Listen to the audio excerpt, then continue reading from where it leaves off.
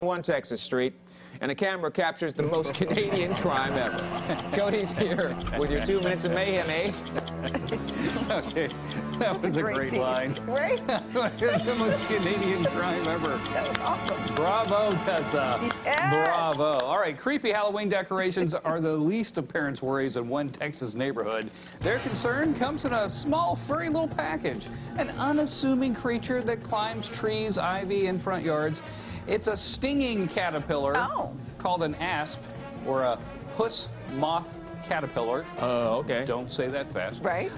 Hidden between the caterpillar's soft fur are venomous bristles that can break off into your skin if you touch them. Dang. Experts say the caterpillars typically show up this time of year in the Houston area and don't usually go away until the winter. This is normally an animal that you would find adorable. Yeah, it's very cute. Look at it. Oh, look at that. Oh, he's so cute. Aww. I would say, you know, like Australia, I'm convinced that everything in Australia is trying to kill you. Oh, yeah. It will eat you. Now, stinging caterpillars in Texas. Sheesh. All right. A Pennsylvania home is ready for Halloween and hopes to set the world record to boot. Blair Murphy, you know Blair Murphy. Oh, the Blair Murphy. Yeah, Blair Murphy's home in Somerset County features, among other things, a giant Ouija board on its roof. It's 44 feet by 29 feet.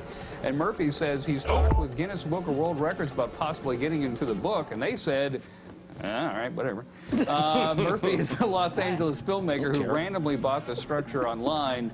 Murphy has opened up the home for tours Friday and Saturday. Courtney, what time will you be there? What time are you going? You know, I just remembered I have a thing. No, not going to do it? No. Would you rather see a furry caterpillar or a giant Ouija board? Ooh. Okay, I'm gonna Caterpillar. Really? Caterpillar. The Ouija board. Okay. What? Because I don't know what's on the other side of that Ouija board. That's true. 50-50. And in the most Canadian crime ever, a thief broke through the roof of a sporting goods store last weekend, swiping a whole lot of high-end hockey sticks. Yes, ladies and gentlemen. What? He drilled a hole through the roof. The thief got right into the heart of Monkey Sports on Brunswick Boulevard. Oh, yeah, it's the one on Brunswick, not the one on Fairfield Boulevard. Oh, right, yeah, right. That one's fine. The caper spent about an hour in the store. He wasn't in a hurry as he selected sticks priced at $300 a pop. Oh, gosh. Adding up to about $150,000. Wait a minute, what? Wow.